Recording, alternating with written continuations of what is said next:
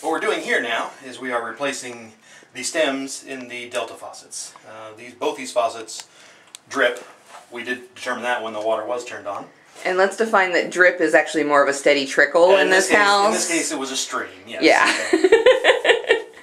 So, I'm going to replace the guts, or the inside of this Delta faucet. Delta's a very common brand, so these parts work. Pretty much universal? Well, yeah, these are universal parts for Delta, but they also work in Peerless, and there's a few other brands that use very similar parts. And the way the inside of the faucet works is there is a little stainless steel spring and little rubber washer or cap. Okay. This is the stem itself, the interior workings, and what this does is this seats up against the washer, and you'll see there's a hole, moon-shaped hole in there, so that when you turn the faucet off, it is covered by this area so that it does not drip, and then when you turn the faucet on, it rotates this entire body so that the washer then is open. The water comes up through here into this area and then out through the spigot. Okay. And so we are going to replace, and one other tip here is that this is a universal stem for hot and cold, but if you've ever turned on faucets, you'll notice that the hot and cold turn in opposite directions. So this is designed to go both ways so that whether it's hot or cold, you'll be able to turn it correctly instead of having to turn it opposite. Start by taking off the cap, the decorative cap that covers the handle. Which I think I should be amazed at that it's still intact in this place. Which is, yeah, very surprising. And you can kind of tell the fixtures aren't exactly in great shape. Yep. And the handle is screwed on, so we'll unscrew it.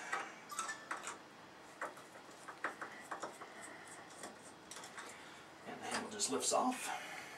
And shows us our guts. Yep. Which, as you see, looks very close to that one there. Okay. There is a large nut here that holds that in place. Ah, nuts. That's all I'm good for is color commentary. Crescent wrench for. So we'll just So screwdriver and crescent wrench. That's pretty much our tool needs for this. Right. Yep. Okay. Oh, and there's also some plumber's grease and of course the stem. Well, yeah, but that's the part. Yeah. And actually I'm replacing the whole stem, but if the faucet is leaking, 9 times out of 10 all you need to replace is just the seat and spring. Okay. Can you buy those separate from the... Generally, yes. Okay. Yeah. Because I see they came as a set. But... Right. In my case here, they came as a set. But yes, you can buy the seats and springs separately. And since, of course, the seat is made of rubber, that's what wears down as it rubs against the bottom of the stem. Okay. So, and all that does is just pull straight out. And you'll see it's very similar design. This one happens to be a metal one. Now, is metal better than plastic in some of these cases? Depends on the application. Sometimes they just use metal entirely.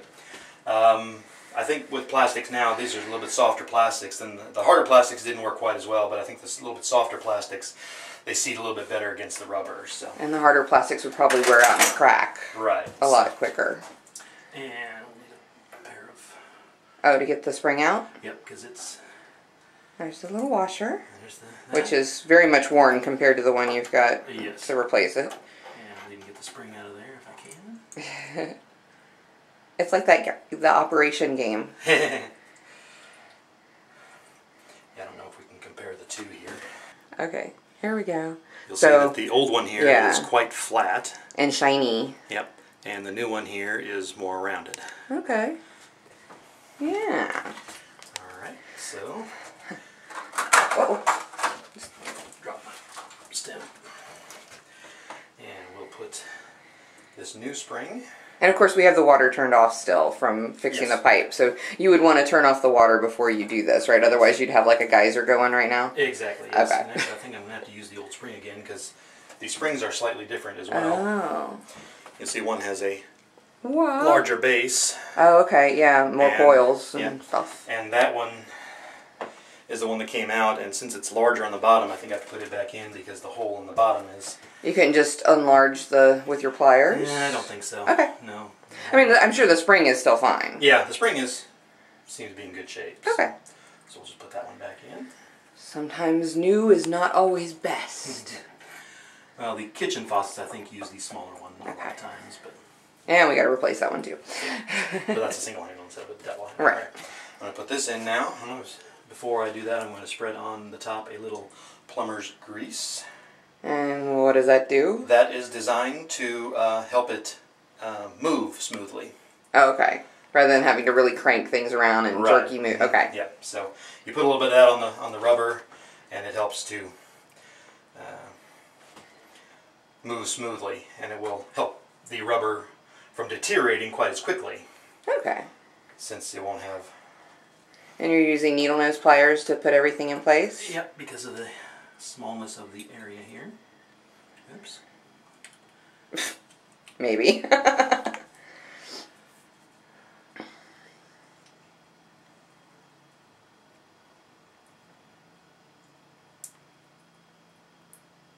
What's going on? I'm just trying to get things situated here.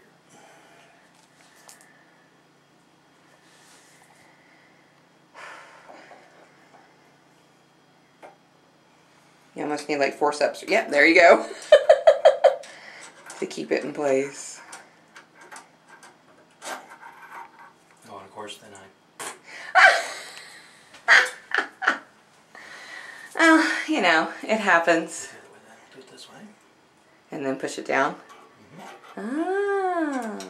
See, we learned on the first one, and then we'll just do it that way on the second one on purpose, right? Actually, it should seat in there, but Is it not? it's just being finicky. Dumb question, potentially. If you put the works in there on top of it, and will it kind of help it go into place? Yeah, but I want to make sure that it's not going to fold in on itself before it. Oh, okay. I gotcha.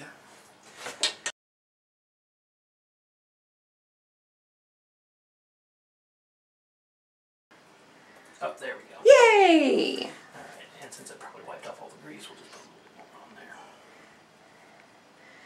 Would it be easier next time to put the washer in and then add the grease on top? Yeah. So, alright, now we're going to seat. And there are a couple of Notches, yeah. Yep. Which you see match up with those. Oh, okay. Yeah. And you replace the nut.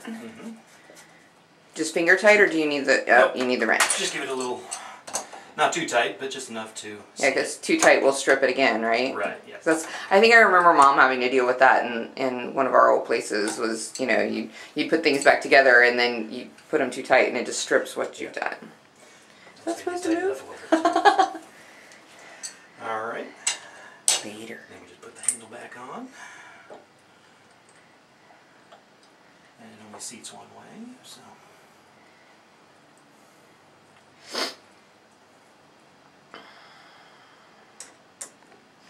What do you think? Those are cast iron sinks? Porcelain. Porcelain. Okay. Because I saw on Craigslist a pair of cast irons, and I wasn't sure if that would be an improvement from what we had or not. I like cast iron. Okay.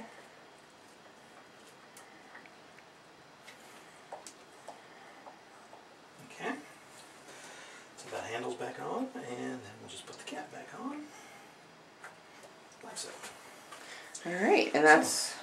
And, once we turn the water back on, after we finish replacing the other faucets, or repairing them, then we'll turn the water back on and make sure everything works the way it's supposed to. Exactly.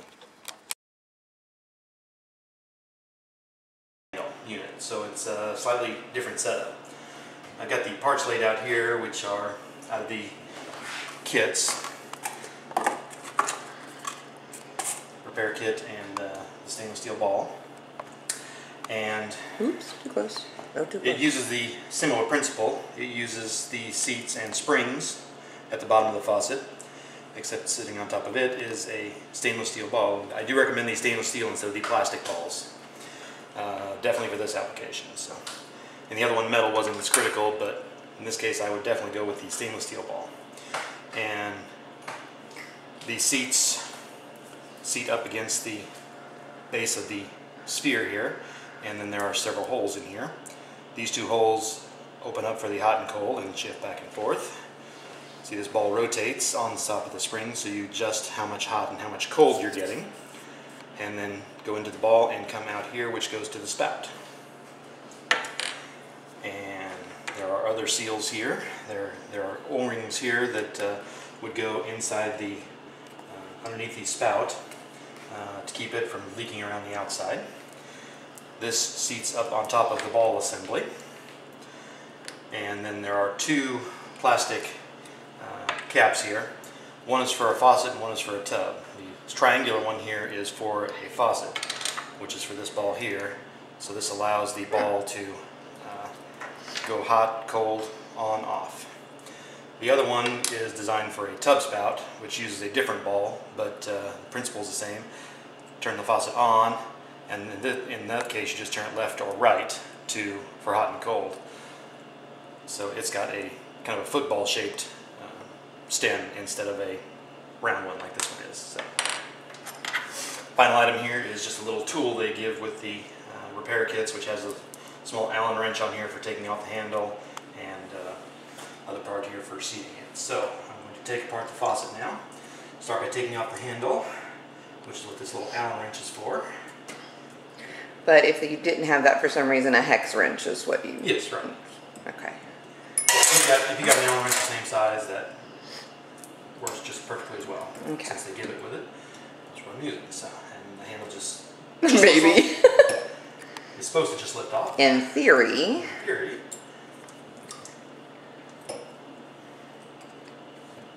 Is there something else holding it on? No. But I don't see it screwing out, so I'm wondering if... It's stripped, maybe? Yeah. Uh-oh. We'll be replacing the whole thing. This may be a short video. Oops.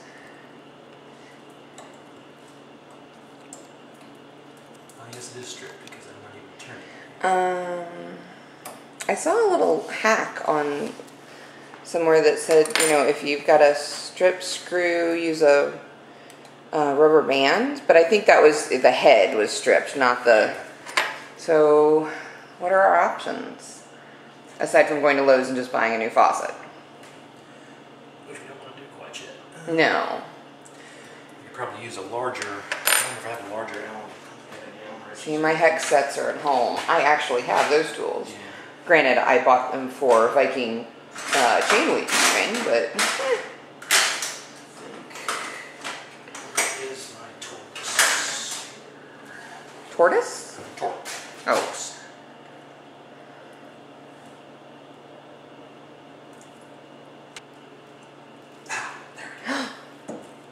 Maybe? Okay, so what did you end up having to use? This is a Torx driver, which is a star. Oh, so it's a kind of like a Phillips, but not really. A Phillips with 6 points instead of 4. Okay. Yeah. Did not know such a thing existed. Yay! Now, do we have a replacement screw? I do not, but we can sure get one. Okay. And yes. Oh man, that's kind of gross, isn't it? Let's zoom in there and see just how funky that is.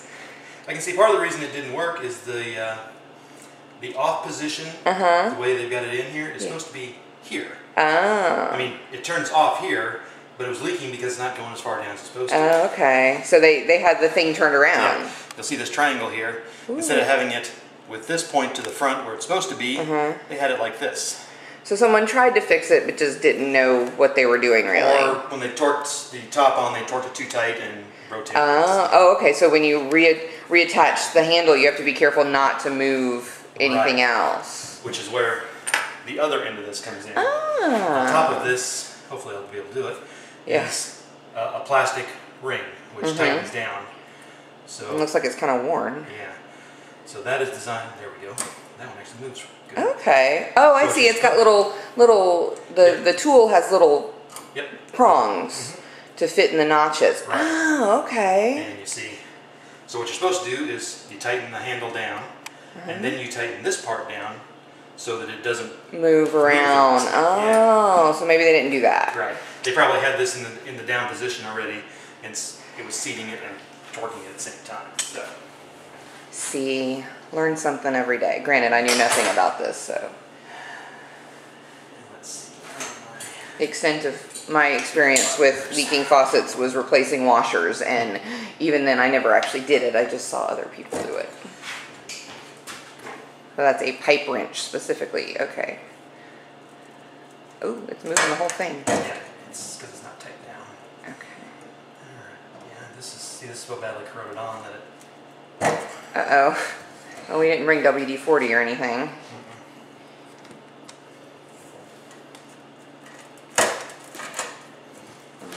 Here's something.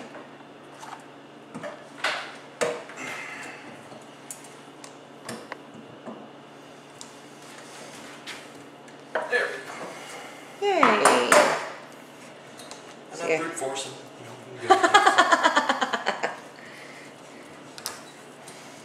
Is that the Tim Taylor school of... yeah, more power!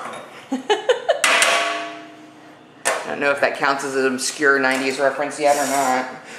I think most people know about Tim Allen and his shtick. 100%. It's still in syndication. Okay, so that's the little part that's here. Right. And then that's the ball and the washers. Okay. Yep. Do we need to clean that out? Right, the spring. Yeah, in fact, that one's cracked. Oh. So that's why, that's another part of the reason it was leaking. So that's one of the springs was cracked, or is that the washer? The washer. Oh, okay. It's split right down the side. Or it's got a big chunk out of it, rather. Which, yeah, that lets water go through. So even if it was in the correct position, it would probably have still been leaking, yes. Yeah. It may not have been a heavy stream. So I think this thing was just pretty much FUBAR. Yeah. But, so this fix, though, should hold us over until we're actually ready to replace the... Is that a little button there? Yeah, that is a diverter. Whoa! Oops.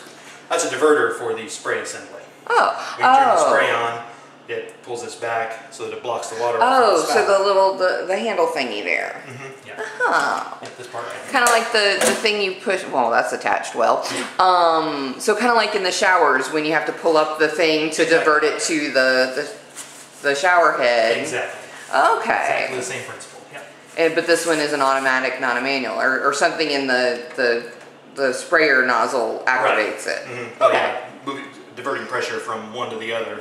It's going to go wherever the pressure is lowest. Or okay. So you squeeze the handle on the sprayer, and that tells it, you know, that draws the. Oh, there's some water in there.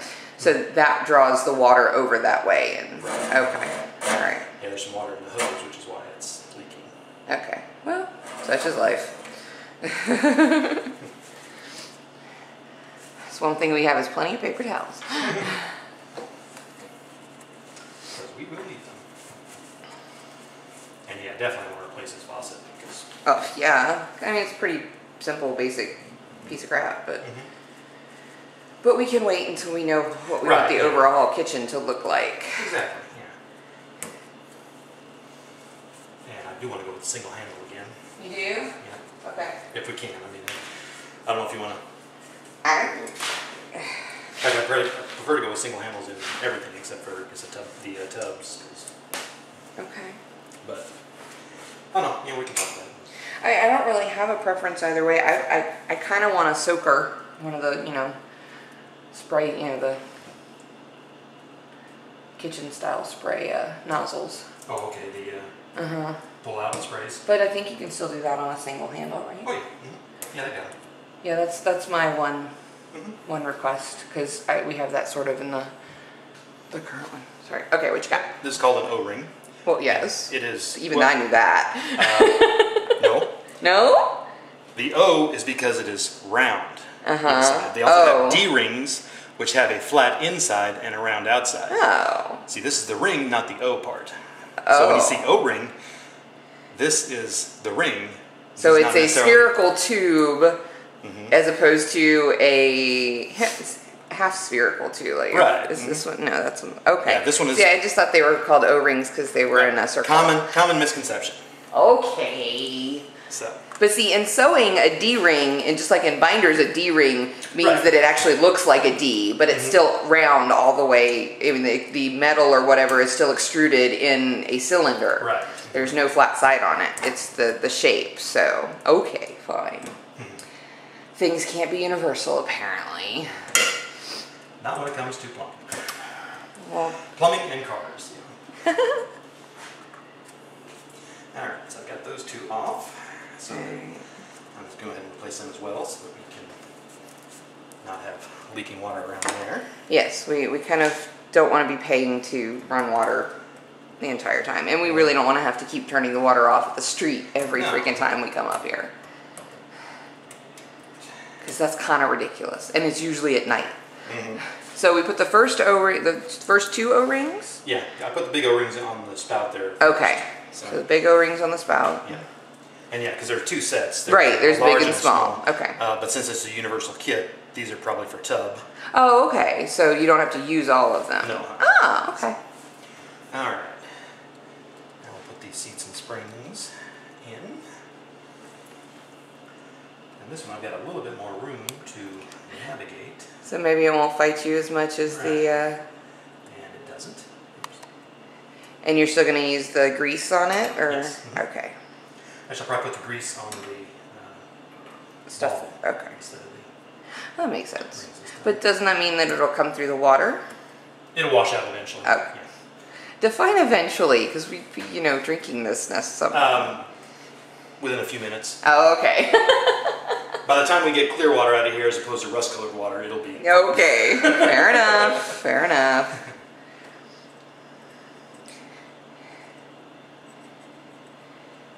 Yeah, and we might need something with a pure filter or something on it eventually. Maybe get a Brita pitcher or something for the time being. Yep, so I've got those in there. Okay. So the O-ring, the thing, and you put the washer in, but not the spring? No, I put the spring in there too. Oh, okay, I wasn't. Yeah, I put them together before I put them in. Oh, okay.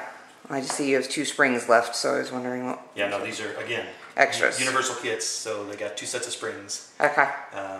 Those springs we do not need. Okay. All right. See, they always joke, it's like you're not supposed to have parts left over. Well, when putting it back together, if you're using the same parts, that's correct. All right. Next is the ball assembly. And this actually goes in very easy because you'll see there's a slot on only on one side of the ball here. And there's a little pin on the inside here. Okay, I'll take your word for that because I don't think I can get that close. It's right here. Let's see. Hold on. Yeah, okay. Got it. So the little slot goes with the pin with the large hole to the front, which is the only way it can go. Oh, okay. And that keeps the ball in place so that, and those holes allow for the hot and cold water to come through. Hot and cold on each side here. And Oops, wait, I don't have you lined up. Okay. Hot and cold through each of these, and then, as you rotate back and forth, it'll close off or open up one of the holes to allow more water and from hot or cold. The big one is for both? The big one is for the spout coming out. It's got to come out too. Oh, okay. So this goes out toward the spout. Okay, that's some freaky geometry there, because you gotta... No wonder it's so hard to get... See, this is why I'm not necessarily a fan of the single handle things, because then you've got to get it just right to get the right amount of hot and the right amount of cold, as opposed to turning one on and then turning on the other.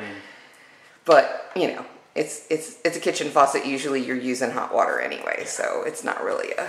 Alright, so a little plumber's grease on that, and... So I think my vote is going to be for double handles on bathroom sinks, but I can go with a single on the... And I'll put just a little bit of grease on this too, although it doesn't really need it because it's got the silicone on it. Okay, oops. But I'll put some on there anyway, just to help it seat and move a little freer. And that goes right on top and into the faucet. And then we'll put this piece on. You'll notice there is a knot or a little tab. Wait, okay. Tab on here. Okay, that fits into the match up with notch. the notch that's here. Okay. Which was not being done the first time. Oh, really? That's why it was turned. Oh, so there's like multiple stop gaps or checks and balances to keep what happened with this faucet before from happening. Correct. So they really had to screw this up in order for it to be so wrong. Or just leave it and not worry about it, yes. Yeah, I mean, a few simple things would have fixed a lot of the issues. That's probably the case with a lot of this house. If they had known what they were doing, kind of thing. I guess if they had anybody who had any plumbing knowledge at all, they would have been able to do that. So, all right, we'll clean the inside of the spout out for a little bit. Hope you don't need running water to do that.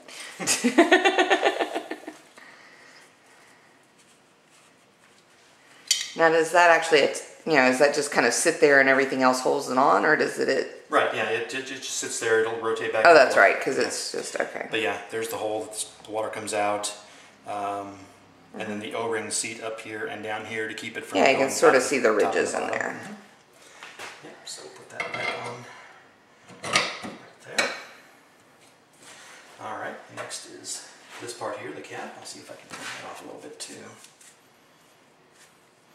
And I'm not the only one who's had some teeth marks on here, it looks like. They tried to take that off in the past, it looks like. Because there are some rusted tool marks too, so someone tried to fix it at one point. Charming. Well, give him a B for effort. C+. C+.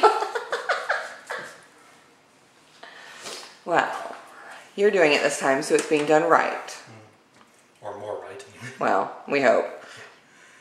I mean, faucets leak. I mean, the parts wear out. I mean, that's just kind of their nature.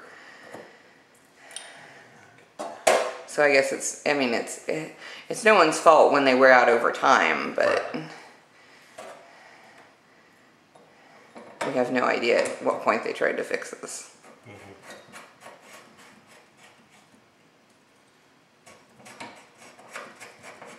Make sure the seat's on there straight. All right. And see, it's trying to turn, so push that down. Those springs are really springing. Well, that's good. All right, so got that on tight. And I'm just going to hand tight it for right now. If I need to tighten up, I will. Right. And then that's the little... Yep, I'll put that back in. That's the little notchy bit to keep it... Right, this actually helps seat it back down even further. With the little tool to line them up correctly. Yep. Oops.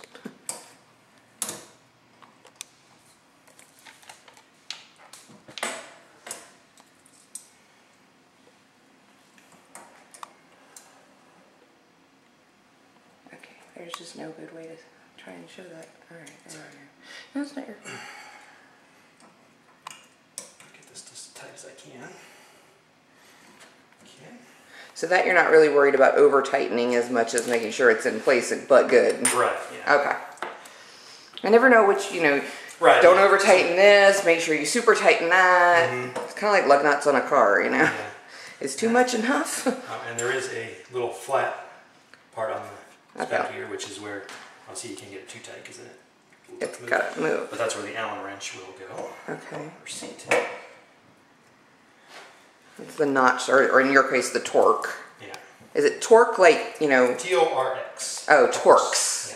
Yeah. Okay, so it's not like the, what is torque? Torque is like the unit of pull or something? QUE, yeah, the T-O-R-Q-U-E. Yeah. It's a physics or engine. All right. Okay. That should do it. That is done. Now, the moment of truth. I think we're ready to turn on the water. Woohoo! Let's give it a shot and see what we... Shut off. Lift that up and pull it up.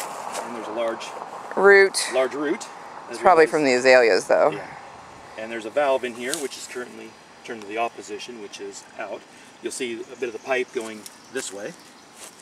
Okay. Oops. And so you can tell it's off in that position. Okay, so it's perpendicular to the pipe is off. Right. Okay. It can only go two ways. It can go this way. I mean, it'll go here, down to here. Okay. Got a 90-degree swing. And that's all it can do. So I'm going to turn it to the on position.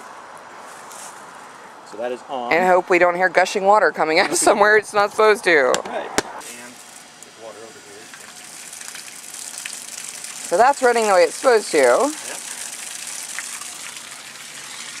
And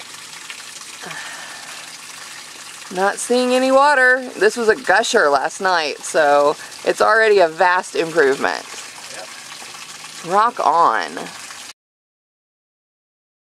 Now before, all of this was like just, you know, seeping water, so already that's better. And it actually turns off. Yay!